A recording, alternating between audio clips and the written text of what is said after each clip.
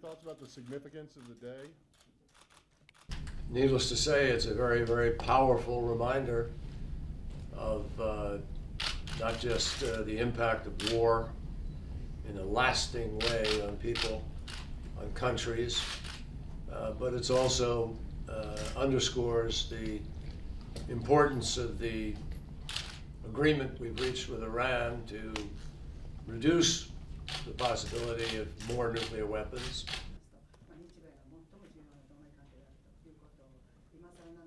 Our relationship today with Japan is one of the most important that we have in the world.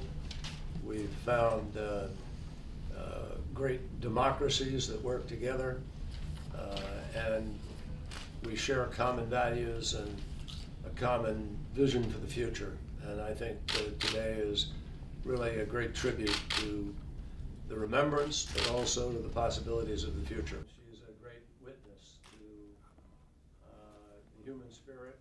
And the United States and other countries are working to move to, particularly Russia, the United States, with our agreement to reduce the number of existing nuclear weapons. So